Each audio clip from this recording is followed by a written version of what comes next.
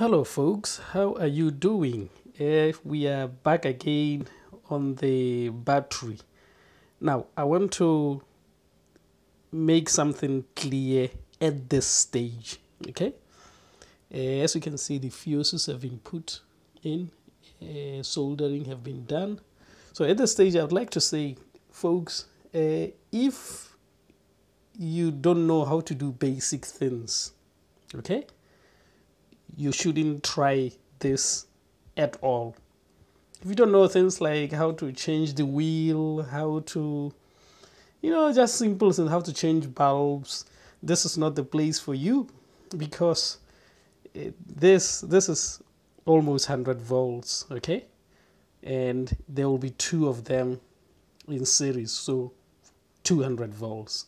It will punish you if you're not careful.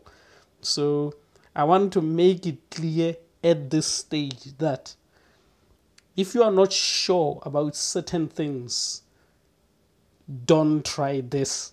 Leave it to somebody else. You have to learn more and more first and then come to do this stuff, okay? Because I don't want to tomorrow be responsible, or somebody say, oh, I've seen the nice guy doing this. Now look, I tried to do this and it hurt me, or it hurt my husband or my girlfriend or whoever. You know what I'm saying? So that's why I want to make it clear. It can be dangerous if you're not careful. But if you know what you're doing, then it's all right. So this is almost 100 volts. They're connected in series. If you have seen previous videos, you know what I'm talking about. If you haven't, please go see them to understand what's going on here. The battery in the Prius PEV, its nominal charge is 207 nominal charge. Okay, so these the nominal charge, it will be the same as in the Prius. Okay, so I'm just going to connect them in parallel so that the spark and the other pack that will be working with this, then they help the battery in the Prius, because that battery is absolutely rubbish. When I got this car in December, we are in March, when I got this car in December, it was showing 12.8 miles after charging. Now it's only showing 9 miles. So that means it is dying. Another 2 months it will be showing probably only 7 miles. It's a rubbish battery. It's absolutely rubbish. So having this one paralleled with it will help save it. It's useless to save it because it's just too heavy, but it doesn't produce a lot. Because what they've done is, even though it's 4.4 kilowatt, you can only use 3 kilowatt. Okay? You can only use 3 kilowatt. They're trying to save it by, not allowing you to use 1.4 kilowatt of the battery. But it is still rubbish. I mean, if they were allowing you the battery to use all the 4.4, it will be probably dead by now.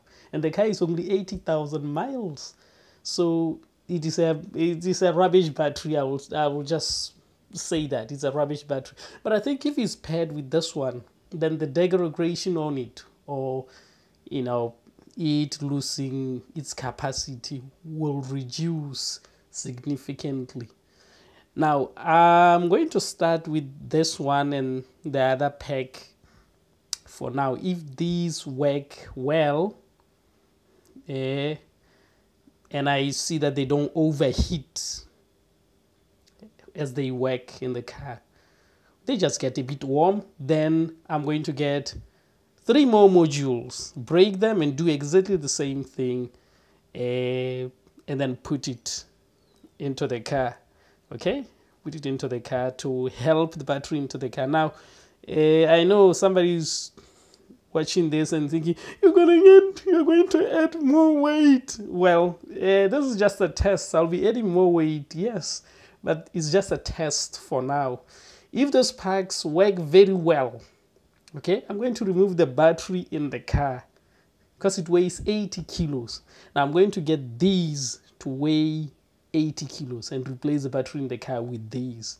Now I'm going to have over 24 kilowatts with these, but having the same weight with the battery in that car. So it will be 80 kilo of this, 80 kilo of that, which I will remove. So the car, the weight wouldn't change whatsoever. The only thing that will change is the capacity. Okay. Now I know someone is saying, but the battery in the car releases power quickly. Yeah. The battery in the car releases power quickly. You know, Prius is not a fast car. These, they release power slowly. So Prius is not a fast car anyway. You know, it's a slow car. So I don't mind, you know, driving it slow if they're taking power from this, if it's taking power from this battery slowly. It doesn't matter for me. Actually increases the range, you know, increases the range. So a regular battery that will be 20 kilowatts, if it does about 80 miles, then this one may do 90 miles because it increases the range. Okay, right, let me just show you the voltage now. Right, now I've set up my meter. So here the positive, I'll just go, I can just go here, and then as you can see there, it says 99.7. Excellent. Okay, now I remember someone asking me, how do I know this is positive, that is negative? This is positive side of the cell. Okay, there is a negative and positive side of this little cell. So if it's this side, if it's, you know, it's facing upward, the side is always going to be positive. If it's facing down, because these are facing down, it will always be negative on this side. Okay, so that's how I know.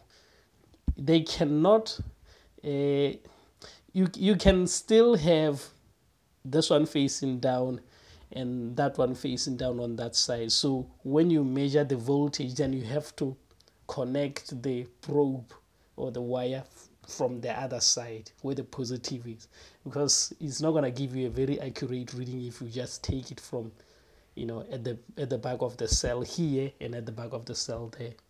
Okay, so all this you have seen is almost 100 volts.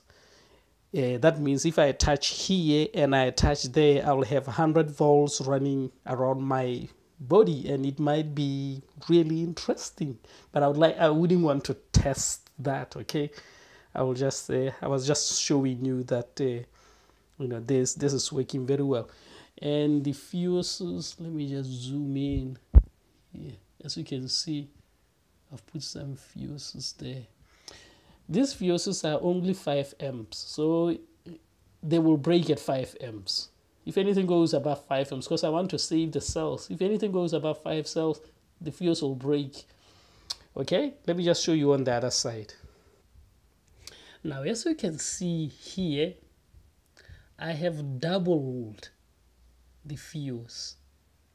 Okay, there's a reason why I've done that, and the reason is very simple.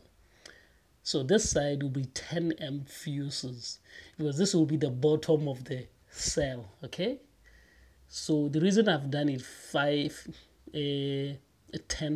10 amps is because I only want the fuses on the top side to break if there's an issue. I don't want the ones at the bottom to break, because, you know, how am I going to see that they have, you know, they are broken if this is the base? Because I just want to look from the top to see, you know, if everything is going right. I want these ones to stay. And actually, I feel like I should have, you know, maybe bought maybe 15 amps to make them a bit harder to break.